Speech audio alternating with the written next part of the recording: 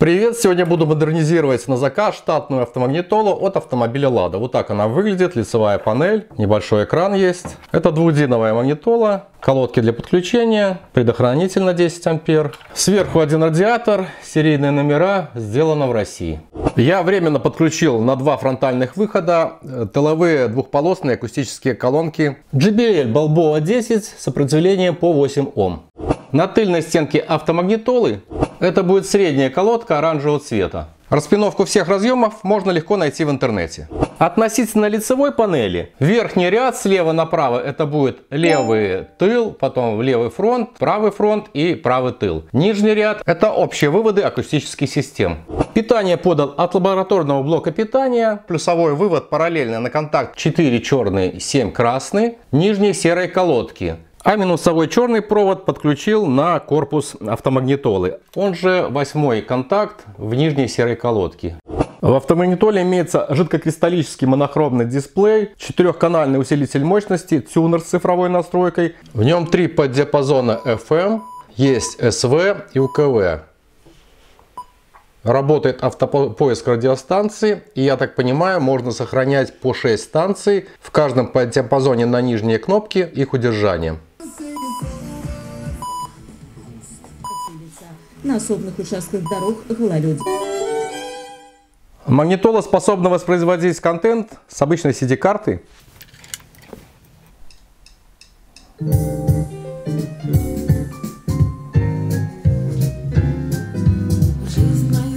Есть возможность переключать треки. Латинским шрифтом и кириллицей выводится на дисплей название всех треков. И с USB флешки.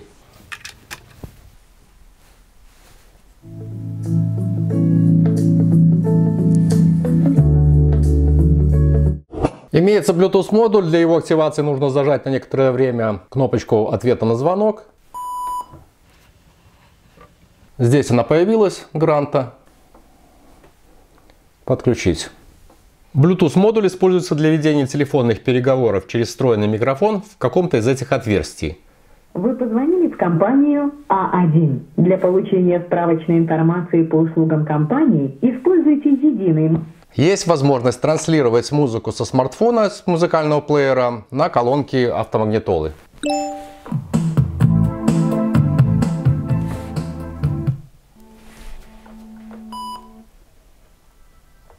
Да, эти кнопки действуют, управляют смартфоном. При уровне громкости в 15 делений магнитола звучит следующим образом.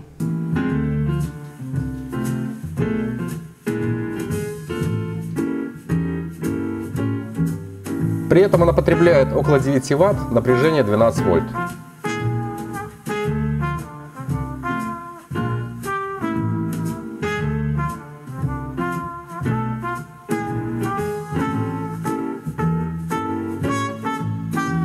Добавлю громкости. На удвоенной громкости мощность потребления также выросла вдвое.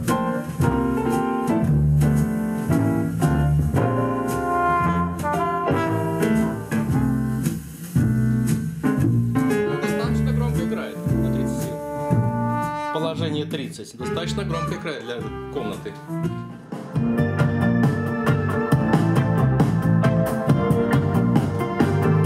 С помощью кнопки регулировки громкости при ее нажатии можно управлять эквалайзером. Регулировка низких и высоких частот, баланс между колонками, баланс фронт-тыл, тон компенсации можно активировать. Вот так звучит тон компенсации включенный.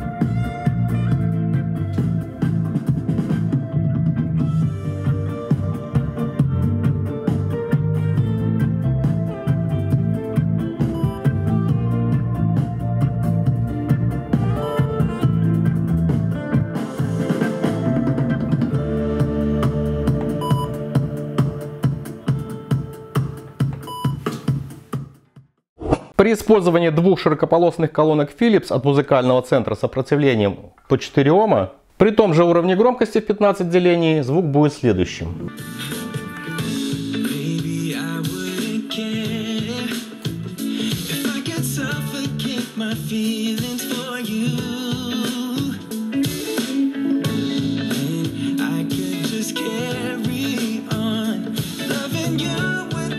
Trouble like При использовании 4-омных динамиков на громкости 15 единиц потребление не изменилось, тоже около 9 Вт.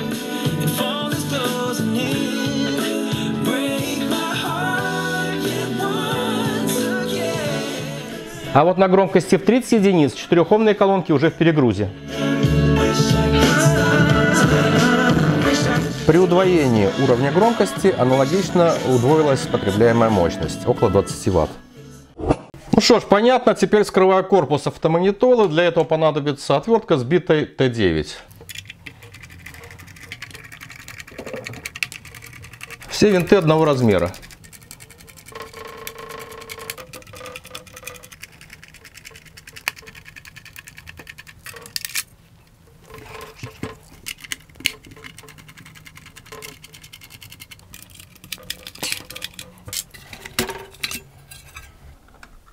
Поднимаю вверх защелки, отключаю шлейфы.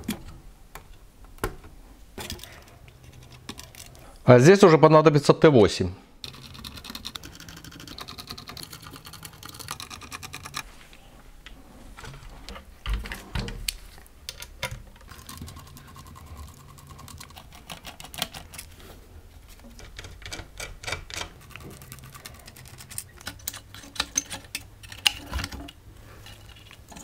Для доступа к плате нужно было выкрутить все винты за исключением 1, 2, 3, 4. На этой плате потребуется заменить вот этот электролитический конденсатор и вот эту микросхему. Чтобы ее изъять, она установлена на двусторонней плате. Скорее всего, тут придется обрезать бокорезом все выводы. Но для начала нужно снять вот эту металлическую скобу.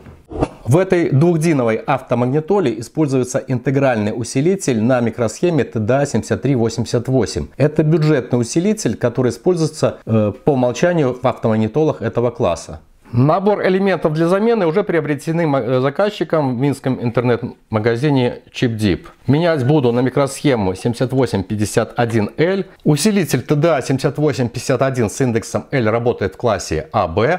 Имеет аналогичное, как в штатной микросхеме TDA7388, количество выводов 25 и такую же распиновку. Обеспечивает максимальную выходную мощность 48 Вт на каждый из 4 каналов при использовании акустики с сопротивлением 4 Ома и 72 Вт на канал при подключении динамиков с импедансом 2 Ома. Номинальная мощность 28 Вт при 4-омной нагрузке. Штатный же интегральный усилитель TDA7388 совсем немного уступает по мощности, соответственно 45 Вт максимальной и 26 Вт номинальной на такой же 4-омной нагрузке. Конденсаторы нужны для замены штатного электролита в фильтре питания. Вот он здесь установлен. Электролитический конденсатор повышенной емкости нужен для устранения просадок по питанию на пиках мощности. Параллельно электролитическому конденсатору установлю вот такой вот пленочный конденсатор для снижения паразитных связей и помех на частотах выше 3 кГц. Итак, вот срезал предыдущую микросхему TDA7388. Пожалуй, самый трудоемкий процесс в этом всем — это зачистка контактов печатной платы перед установкой новой микросхемы. Даже при температуре жала в 400 градусов здесь используется тугоплавкий припой, который очень сложно поддается на широких контактах печатной платы. И у меня этот процесс уже позади. Вот пока наживил микросхему TDA7851L. Сейчас необходимо закрепить скобой к радиатору и запаять ее. Запаял микросхему. Вот так выглядит пайка с нижней стороны платы, а вот так со стороны элементов.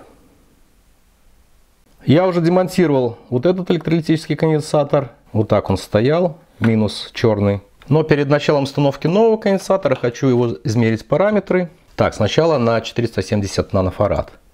Ну, показывает практически 470 нанофарад. Это ECR 0,19 Ом. Отлично. Так, подключим. Конденсатор. 9893 микрофарада. ECR 0,09 Ом. Отлично. Ну, практически 10 тысяч микрофарад. Вот таким образом запаял конденсаторы в эту точку. И зафиксировал электролит таким стяжечкой, проводочком и термоклеем. Осталось нанести термопасту на радиатор и собрать все устройство.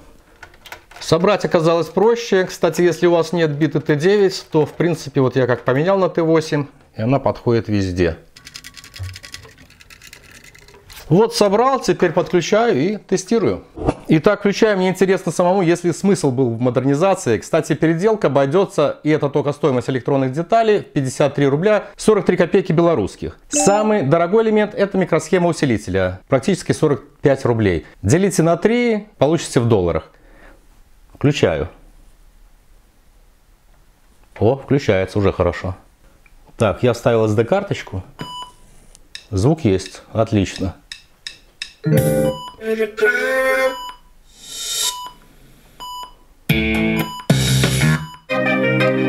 Так, забанят меня за эту музыку. Установлю USB флешку. Здесь у меня есть немножко другой контент.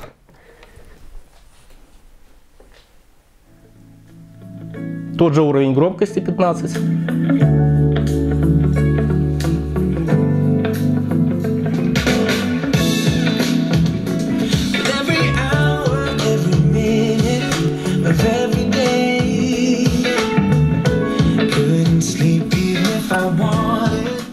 Для сравнения сейчас также воспроизведем на 15 единицах громкости и смонтируем, чтобы было наглядно видно, как играют два усилителя.